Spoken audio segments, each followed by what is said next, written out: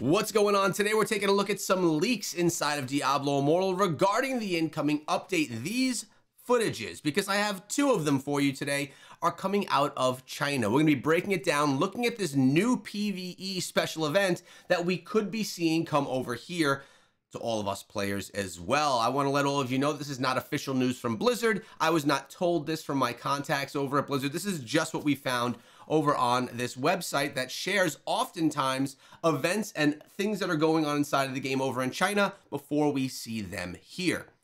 This is a really cool looking event that seems to blend together two other types of events inside of the game, making them one with a lot of different features that seem fun, rewarding, and actually just pretty cool. Something I will note though is we have the Blood Knight intro screen here. And I'm not sure why. We had the Blood Knight intro for a while. It went away, Diablo came back, but now over here on the Chinese server, they're still looking at the Blood Knight. I'm not sure if we're gonna see that come back. Remember, we did see that in the events tab, all as this update was getting pushed forward, that tab came back. And I said in a previous video that it was kind of annoying that it was there. I wonder if they're bringing back this theme. I guess we'll have to see. But let's dive in and take a look at some of the footage here. Notice we are looking at a level 16 barbarian. It's a level 16 brand new barbarian right there, because when you go into this, you start with no levels on anything. You're going to be going through taking down a bunch of enemies in an open world. What it looks to me like is you go into this portal, which looks very much like a Heliquary portal, and you have to go from the beginning of the stage to the end of the stage, getting gear and upgrades as you go, and then when you get to the end of the stage, you're going to encounter a Heliquary boss, which you're seeing happen right here. Notice he's getting to the platform, and there is a Heliquary boss you could see on the map in the top right. In going here, you could instantly just hop in with a party, or you could probably form a party yourself, and then you have to dive into a battle that's already ongoing if you join a party. Notice this Heliquary boss already has a bunch of damage taken, and just get on into the fight and battle it out. Now, I'm not sure from the footage that I'm seeing if you do one stage after the other and keep progressing, or if it's one and done. But notice there's a whole bunch of rewards that are had right here. And I don't know if, like in Heliquary, it's a bunch of demonic remains that we get and legendary pieces of gear and regular scrap materials that we get to keep and use for our main account, or if these are just materials that we then use as we take to another next stage of this event. But notice, Heliquary bosses that we already know, it's actually quite smart of Blizzard and NetEase to use this mode, Heliquary, for more than just the 2 Heliquary battles we do every week, allowing for players that never experience Heliquary, maybe because they don't have a serious enough account or enough friends in the game, or they just don't even know about doing Heliquary, another way to get in through the eyes of an event.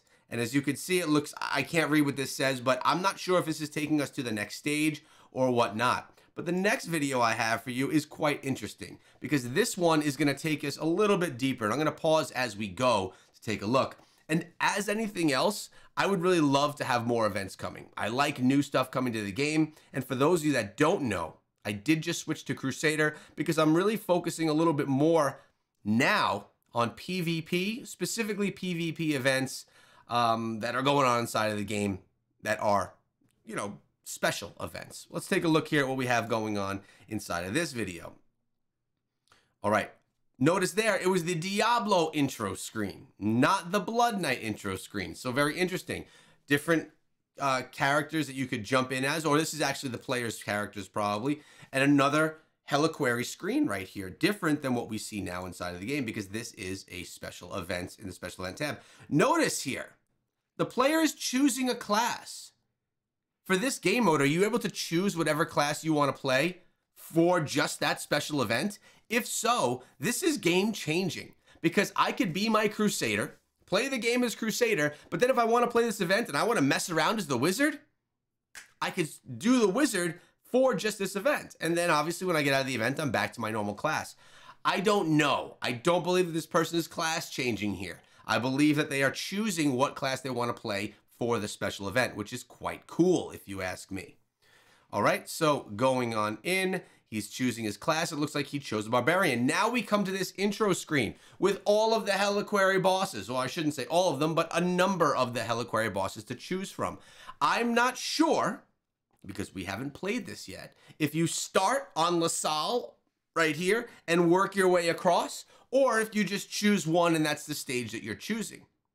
Part of me, I like both. I like that I could choose whichever one and defeat it and then choose a different one.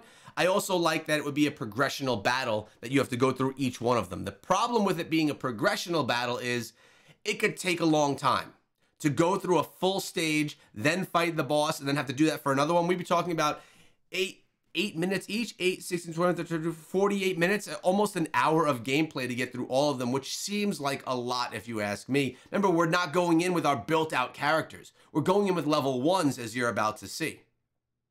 So he's gonna go here. Notice he's choosing a zone. There's many different zones or segmented areas of the zones, and they're all labeled 1 through 10, 10 through 20, 20 through 30. So it seems like there's some type of progress that you can have along the way.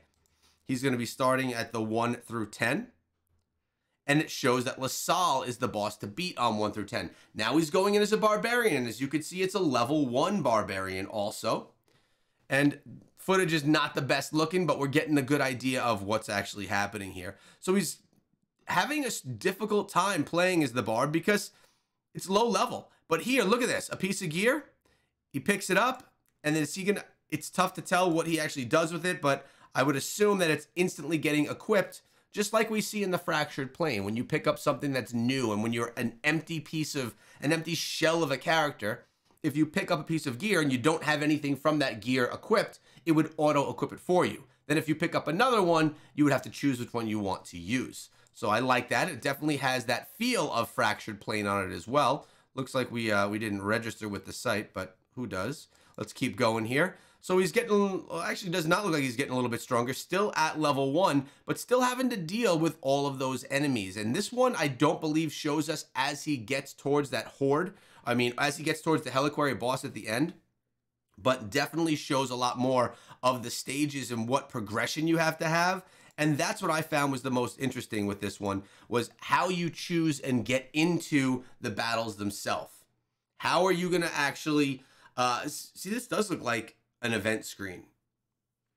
Like, how are you going to go in and what class are you going to choose for the event? I'm not sure, though. We'll see how that works out.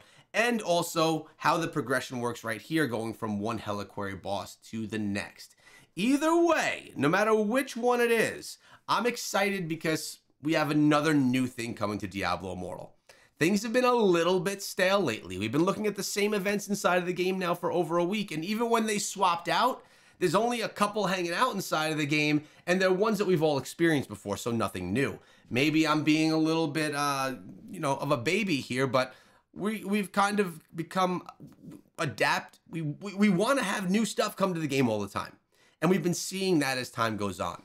We know that something big is coming to Diablo Immortal. We know a big update's coming. Could this be one of the game modes from that big update?